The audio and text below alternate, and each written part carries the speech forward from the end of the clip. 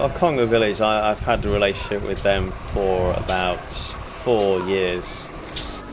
It's quite a large Fulani area, and they're in desperate need of more water. They have one well up to now, but it covers, that one pump has to service a few thousand people, which is just far too many for one pump to be able to cope.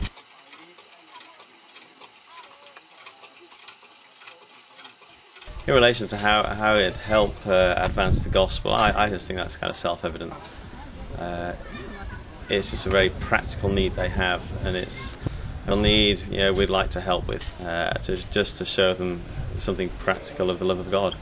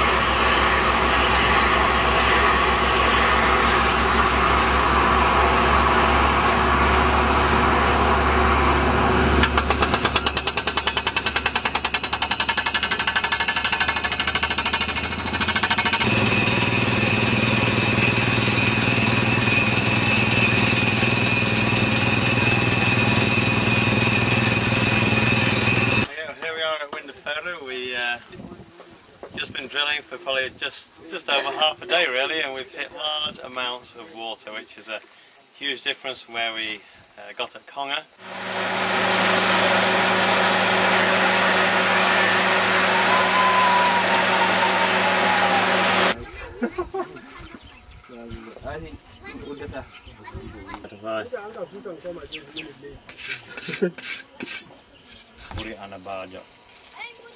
I was basically talking about Jesus being the provider of the water of eternal life, basically saying that they'll drink this water and they'll be thirsty again and again and again. It's always temporary, but we have a deeper thirst which is spiritual.